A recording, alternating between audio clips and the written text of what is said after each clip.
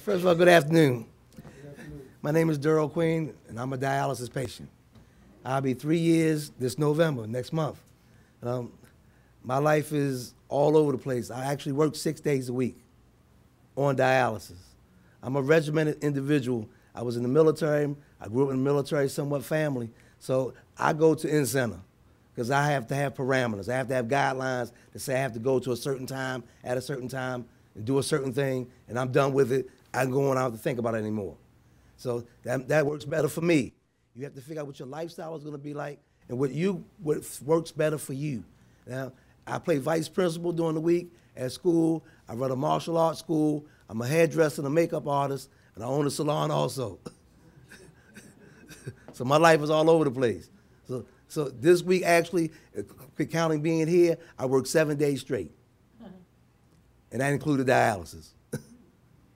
While I'm on the dialysis machine, I got my iPad, I'm taking notes, I'm making phone calls on my phone, trying to take other things, so I'm still not even asleep at the time. I'm still working. So I found a way, because I was devastated, like the doctor said, at the beginning, I was like, oh man, I do all these things, how am I gonna get this stuff done and be on dialysis at the same time? You know, and it's a juggling act. But the biggest thing you have to do is learn how to be regimented enough to take care of you so you can do all those things, all the things you want to do. And you have to stick your fingers. And I feel like a pincushion sometimes. Because I'm a diabetic for the last 32 years. I have congestive heart failure. My heart only functions 20%. And I've been on dialysis now for 3 years, as I said. So I have 3 major things I have to deal with. But folks say, well, looking at you, the way you act, you know, we hate to see you on the other 40% since heart function is 60%, since I can function on 20 so well. But you have a choice. As the doctor said, figure out which works better for you according to your lifestyle and other things you want to do. The only hindrance I can say a lot of times that bothers me is that I can't go out of the country the way I want because I don't trust a lot of doctors outside the country. I don't want everybody playing with my blood, especially nowadays with everything going on. You sit next to somebody, and next thing you contracted something, and they ain't gonna let you back in the country. So that doesn't work too well for me. So the thought of that, I say I've recognized the fact that I might not be able to go to Brazil again. So I go to the Grand Canyon instead. So I'm grateful for that. But at the same token, there's a lot of things you can do. Don't limit yourself mentally to thinking you can't do X, Y, and Z. There's a lot of things you can do. When I go to karate practice and I teach martial arts 4 days a week. I practice twice a day myself, and I actually have class twice a week, and it's 2 to 3 hours a shot.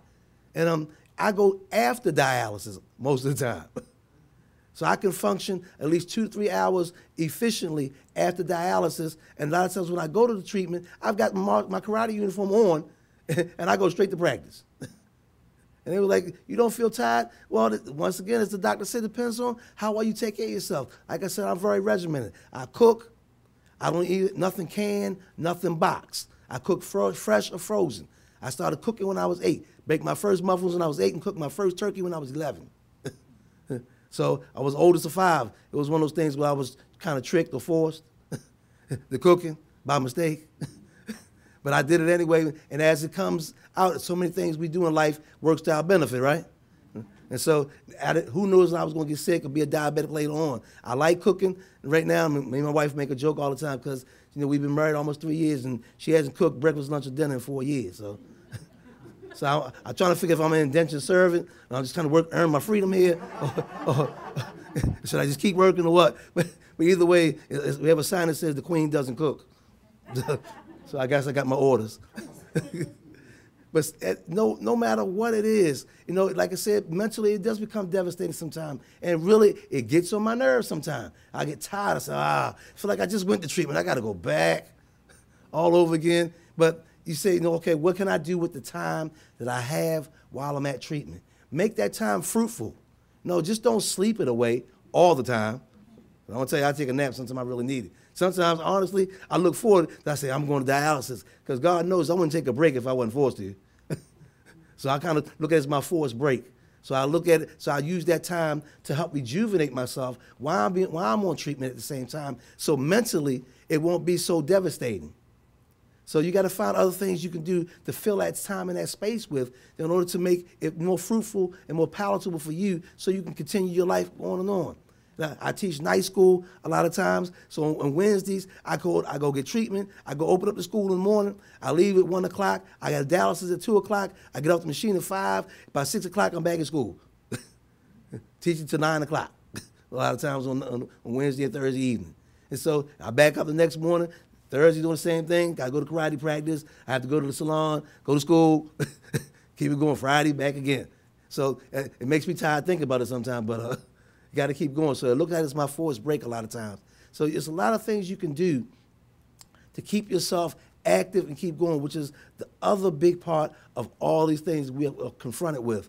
Staying active of some sort. I don't care if you're taking a walk, if you're going to inside the mall, you're just mall walking, but you have to do something to keep the body regulated and keep it moving. You can't allow yourself to get sedentary to the point that things start to happen to creep up inside your body because of lack of movement. The body is made and forced to be moved. Your blood doesn't stop moving. The water in your body doesn't stop moving. Everything keeps moving. You want to keep those cells built up and breaking down constantly. That takes movement. 18 to 72 hours after you consume anything, it's in your hair. And you wonder why people have problems, because they don't drink enough water. I can look at the average person's wrist and tell how much water you drink. So that's one of the things we do as a consultation in cosmetology is try to ascertain, what are the things that are affecting your body overall. You want to know if somebody's sick? Look at their hair, their skin, and their nails. You can always tell.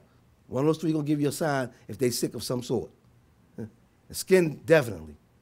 Yeah. This average skin weighs 12.1 pounds. You'd be surprised the things you can see in your skin. But it's a lot of things you have to take notice of yourself. You have to check yourself. I check my graph every day, several times a day. My wife would say, "What you doing? Are you all right?" I said, "I'm checking." How long's it here? Boom, boom, boom, boom, or swish, swish, swish. I know I'm all right.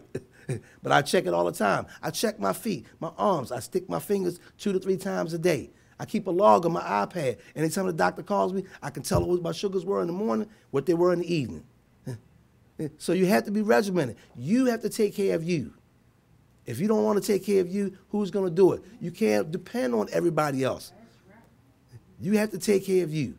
And if you don't do that and work in conjunction with the health professionals who are trying to help you take care of you, then you're cheating yourself and you're shortening your lifespan.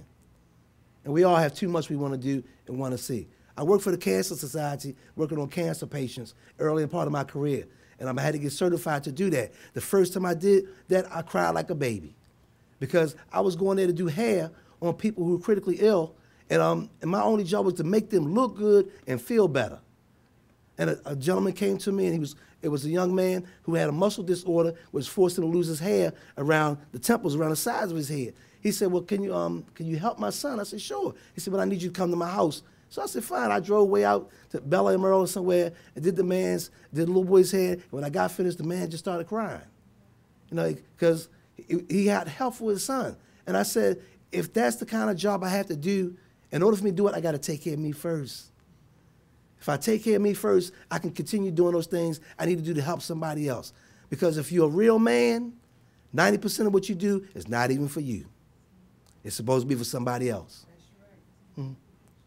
And so, thank you very much for listening to my big mouth. And I'll be